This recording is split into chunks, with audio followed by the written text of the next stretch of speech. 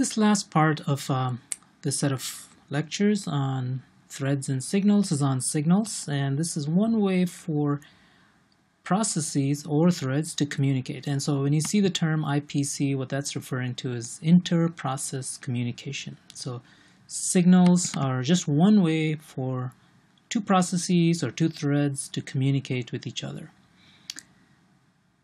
What exactly are signals? They are software interrupts, and when you think of interrupts, once you get to the junior level course on computer organization, you will see that interrupts are actually, that term is used in hardware. So every time you hit a key on a keyboard, you generate an interrupt which is processed by an interrupt controller, and that's all in hardware.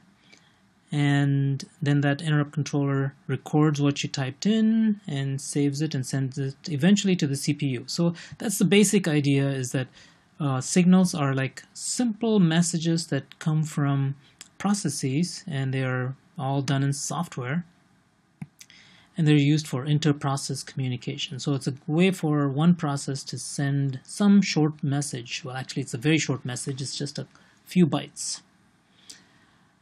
Okay. Oops. All right. So signals are named, and there's 64 of them, and they all start with SIG. So for example, SIG SEGV for segmentation violation, violation kill to kill a thread or a process, term to terminate, and so on. One thing that you're likely to have seen, even if you haven't used kill, is Control-C. Control-C is the same as SIG int or interrupt.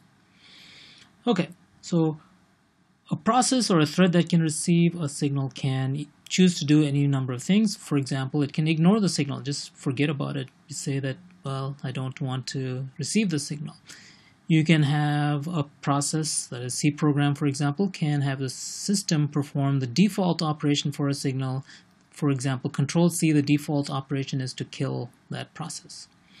Or you can receive the signal using a programmer-defined chunk of code, and you can decide to do whatever you want to do with that, with any signal, any one of those 64 signals pretty much, really. Okay, you can also, once you receive a signal, you can send another signal to, let's say, another process. So one thread can receive a signal, it can send out a different signal or the same signal to another process. So the commonly used signals are defined in signal.h, like sig abort, sig alarm, sig child, sig hang up, int for interrupt. User1 and user2 are the ones that we will use, that are available for any program to use, and they are user defined, or actually programmer defined. So user1, user2 are sort of just open. The others usually have built-in meanings. You can see the list of signals by using kill minus L, I believe. I can't remember now. I think it's either L or 1. They do two different things, kill minus 1 and kill minus L. Wait a minute, let me just think about it. It's L. Kill minus 1 will send the first, or signal 1. So yeah, it's definitely L. It's kind of hard to tell from here, but I'm pretty sure kill minus L will give you a list of all the signals. Okay, so what do you do with signals? Well, they're like interrupts. They can occur at any point in the execution of a process. So when a signal is received, the execution of that process is interrupted. And if you have a signal handler, the signal is caught and the signal handler gets called. So you have to do something special to actually set up the signal handler. And that's really the main thing that we want to look at. There are a couple of signals, sig kill and sig stop, for example, they cannot be caught. So if you could always catch all these signals, you could have a rogue process that can ignore all signals. Well, that's not possible. There are some things that a program cannot catch, and therefore they still can be sent a sig kill or a sig stop. The handler may be set by the programmer to be a couple of default things. One is sig ignore. Sig underscore ignore, which says I don't want to do anything with the signal, just ignore it. Or you can do sig default. So for example, Control-C or sig int will have the default behavior is to end the process. So you can set the handler to be the sig default. All right, so then your question might be, how do you set up a signal handler? Well, the key to all this is this function called signal. And now this is deceptive, sort of, in that what you're doing with the function called signal is saying, if you get the signal, call this function.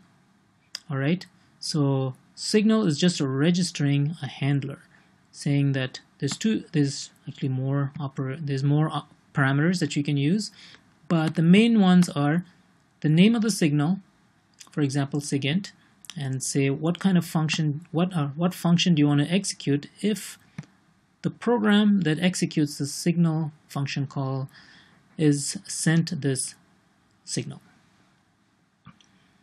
Okay, so how do you use it? You have to pound include signal.h. You have to set up a function sig handler. This is your function, so that when your process gets a sigint function, when your process gets a sigint signal, this function will get called by the system.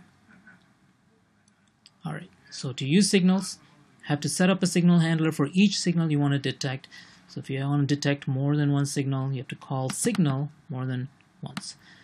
So I just want to repeat, I can't repeat this often enough, that the signal function call does not send anything, does not send a signal. All it says is, if I do get a particular signal, this is the function I want to get called. Okay. To use signals, you can send a signal from a C program using the kill function. So this is different. It's the same idea as the kill command, but it's different. It's a function, C function.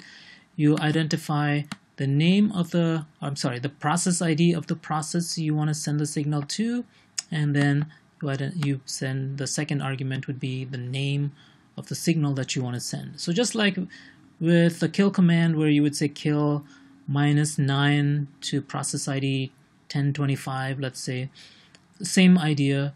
You call kill, the kill function, the process ID would be the 1025, and then for -9, I think it's either sig stop or sig term for to send the equivalent of a control C would be sigint. To receive a signal, you have to wait for a signal, and so to do that, you can use the pause function, and all it does is check and see if there are any signals waiting to be received. To use, if you want to specify a list of signals you want to handle in a similar way, you can use the signal set. This is just a struct defined in Linux, so this is specific to Linux, and almost all versions of Unix will use sigset. Okay, so if you look at what's inside it, all it is an array of 2 unsigned longs, and so unsigned longs are just 32 bits, and so 2 of them, an array of 2 of those just gives you 64 bits. That's big enough for 64 signals. That is, each signal just takes up a single bit. Okay, so pretty straightforward. Once you know how to set up a sig set, you can use all of the stuff that we saw before about flags, and remember all of this. You can use the bitwise OR to set bits in a 32-bit or a 64-bit quantity. So in this case, these are 32-bit quantities. You can set individual bits, and that's how you set the 2 array locations in this struct. So you have a struct that consists of 2 32-bit quantities. You can set the individual bits just by using bitwise logic, using those modes, and then you can mask signal sets using using pointers to one of these structs. So for example, let's say you want to say that you want to ignore a certain signal. You set a particular bit in an instance of this struct, and then you pass that. It passes actually a pointer to that struct object using sig proc mask, and thereby set a particular bit in a signal set, and you can mask that signal. That is, you can block that signal from affecting anything in your code.